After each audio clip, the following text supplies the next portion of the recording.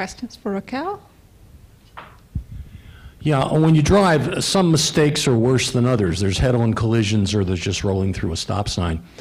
Do the procedures you use differentiate between the different costs of different kinds of mistakes, or are all mistakes treated alike? Yeah, so I mean, right now the metrics for perception systems are not based on the end goal.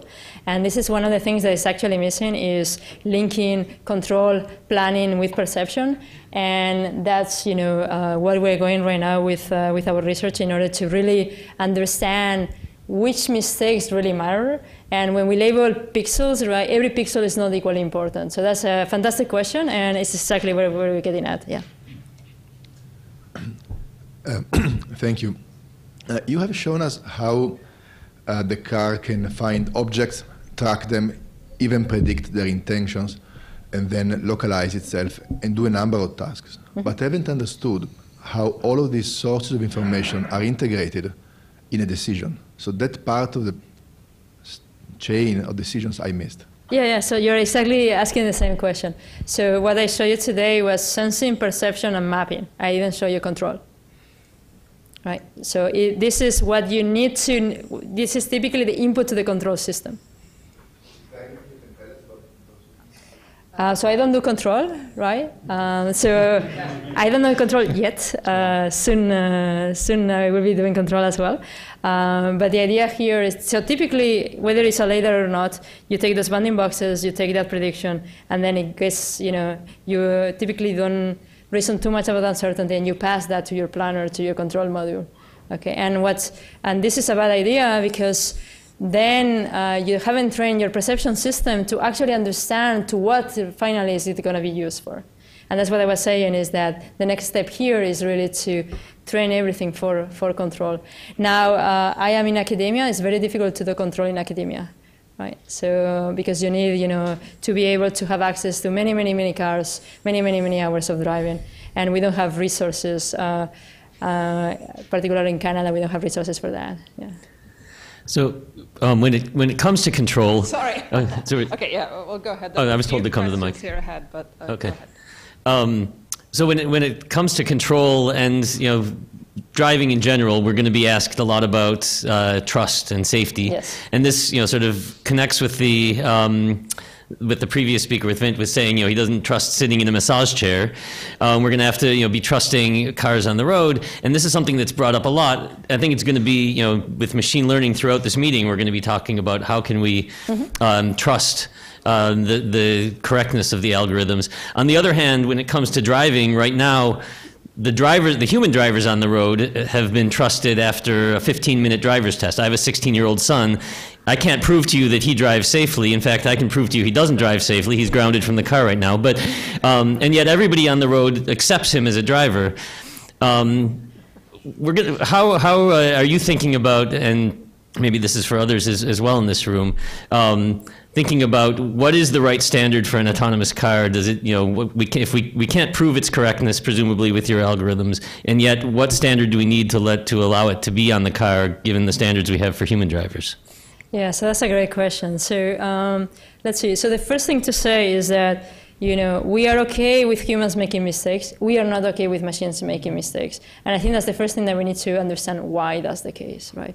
So and one of the questions really is, when do we believe that machines are so much better than humans that we are okay with the fact that they will still make some mistakes, right? And I don't have an answer for that.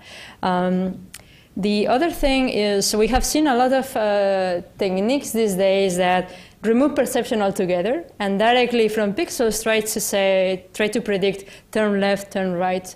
And in my opinion, this goes really against interpretability, right? So perception really allows you to have a representation of everything that is in the scene. And then when you make a decision, in control, you can say, I have made this decision because there was a car in front of me that was driving with this particular behavior, or because I saw an obstacle in front of the road. In my opinion, perception in 3D is actually key for having interpretability. That said, right, interpretability comes at very different levels.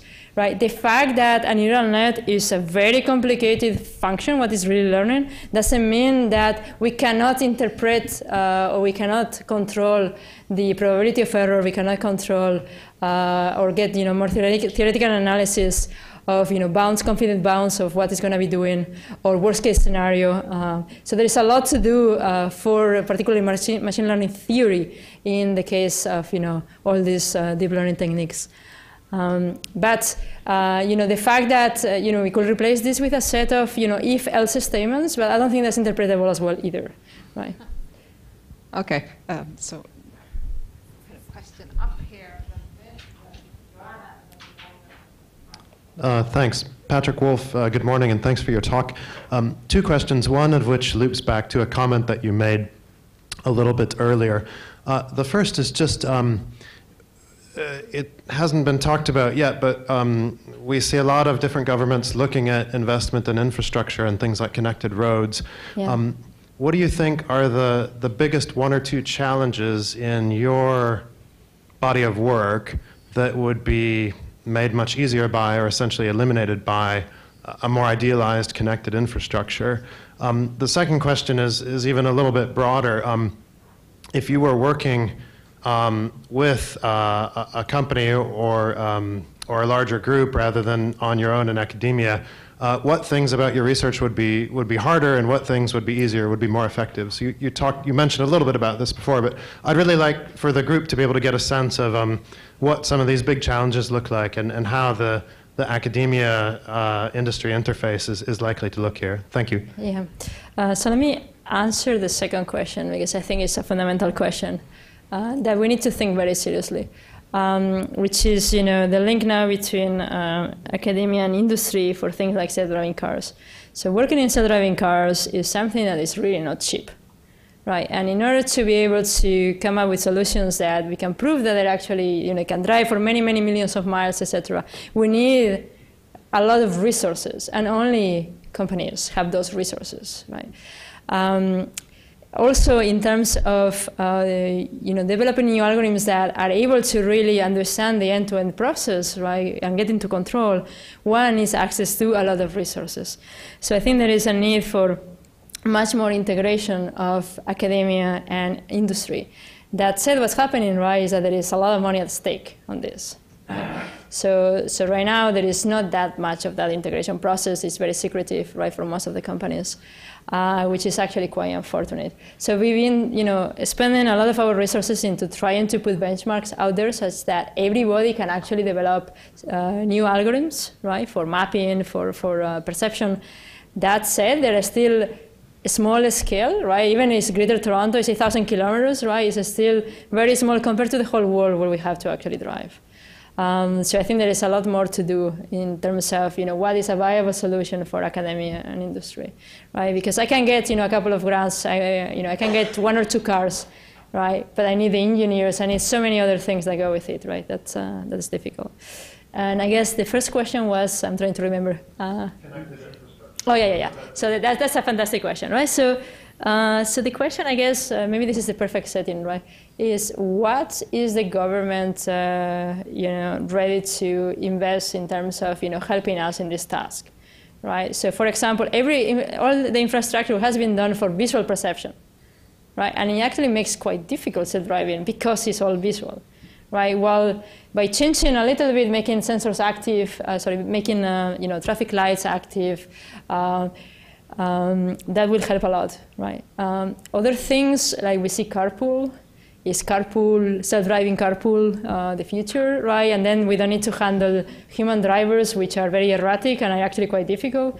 And there is also, weird behaviors that human drivers have with respect to self-driving cars that do not have with respect to regular drivers. So there is a lot of very, very interesting questions that if the government was able to invest, right, it will make this go faster. Yes.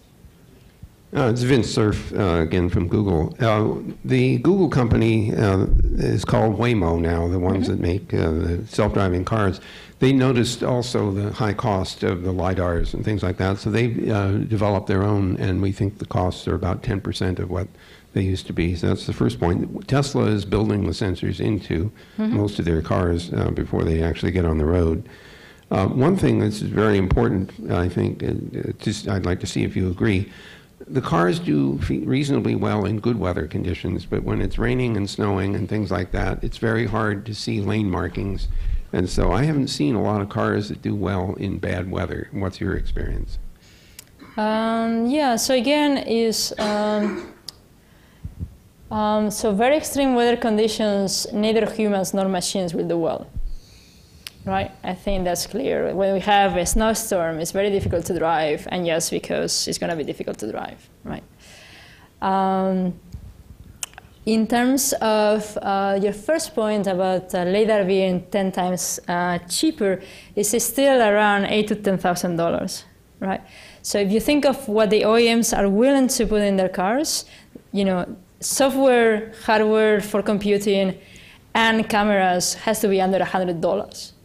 Right, so we are still many orders of magnitude away from what OEMs are able to do.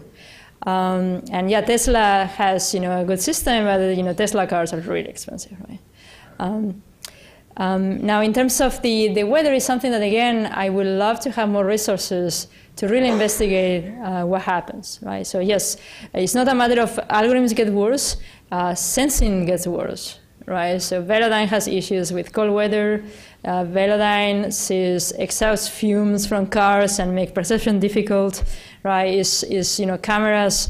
You need to figure out how to clean rain, snow, fog is an issue. Maybe some other types of sensors that do better. So there is a lot of research to be done into making this very reliable. But also we should think of perhaps we don't need to solve everything from day one, right? Perhaps if we were able to solve certain tasks that we can deploy, we can already help society a lot, right? So even if the first generation works in relatively good conditions, we can already help, I think, quite a lot into mobility and reducing traffic. Okay.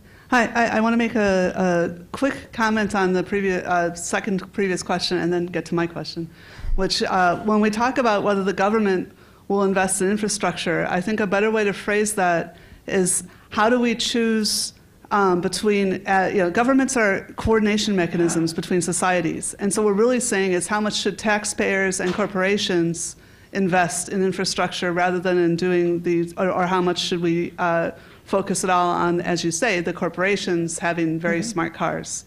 So I think we, especially in the times now, we should be very clear about what we're really asking. It's not like the government is some bear somewhere that's doing something, right? We are the ones who should be controlling it and making recommendations. Back to my actual question, way earlier in your talk, you said that autonomous cars were going to help with the environment and sustainability. And actually, this is one of my great fears, is yes, we might save a few lives, but are we going to have massively more cars? Or are the individual cars are we going to suddenly get thrown back out from the cities and then spend more of our time commuting because we can actually work on our laptops while we're commuting? So I don't see how autonomous cars benefit the environment except slightly optimizing routes or something, but I see them as a real hazard to the environment. I see. So let me respond with a question. If there were trains and trams, will it be better? Right? Will you be happy with that? Right, that's what we invest on, is trams, at least Toronto, right? Trams, subways, trains, commutes. So think of this as, yes, a most flexible way, more flexible version of that, right? So right now, I was, I guess, in the Silicon Valley last week, and you see the carpool lane is for 2 people, right? Which is already, in my opinion, ridiculous. And nobody is there because everybody has its own car. Right, so we need to solve already that problem. It's there. We are not, we're not going to get worse than that, right?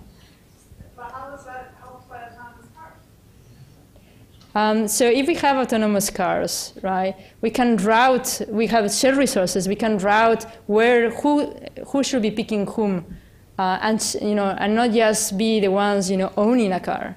Right, but think of the public transportation of the future being much more flexible. Right now, public transportation doesn't work really well because it's not super flexible. Right, we cannot, people that live in the suburbs that have options. Right, if we now think and they drive their own car. Right, so if you target that population, I think you can make a lot of good. So autonomous cars help the environment in the context of public transportation, not in my opinion, public transportation is the way to go. Yes, but that's just my opinion. We'll have to continue that discussion in the break, and the gentleman there has been waiting very patiently. All other questions I think we'll do in the break, but the gentleman has been. But that's it.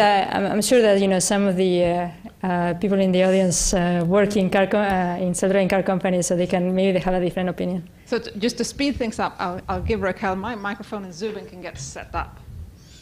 Yeah. Hi, Raquel. I'm Joaquin from Facebook. I think before I ask my question, I can't resist to comment on the previous question. I think that you have to look at the environmental cost of manufacturing a car, and if car utilization is so incredibly low, presumably you could get away with building much fewer cars, which again, might make other people unhappy, but that's okay. The question that I have for you is, you didn't talk about performance, so I assume that. By the way, super impressive talk. I love the sort of the deep watershed transform work is phenomenal. How computationally expensive is it to run them? And the reason I'm asking is that a lot of the work we're doing actually is in trying to run deep nets in mobile phones, and it's a whole new game. So you didn't talk about that specifically, so I was curious about whether you're doing any work on that. So most of the stuff we have done is near real time, without going into fixed precision, without going into compressing networks. So the watershed is just a feed-forward pass, independent of the number of instances. So that definitely can run on the car. Okay. And what hardware do you run those on? The stuff we did run them on Titan Nexus, but okay. yeah. Awesome. All right, thank you.